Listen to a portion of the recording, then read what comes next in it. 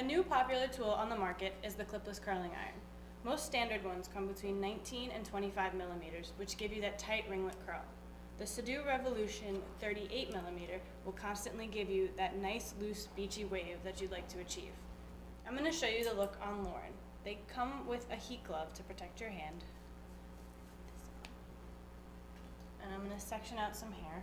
And you're just going to wrap the hair around the iron and let it sit for a few seconds. I usually count to about 12 to 15 and let it drop. So if you hold it longer, it'll give you this much more of a curl. That's pretty nifty. You're going to continue with this throughout the entire head until you achieve the look that you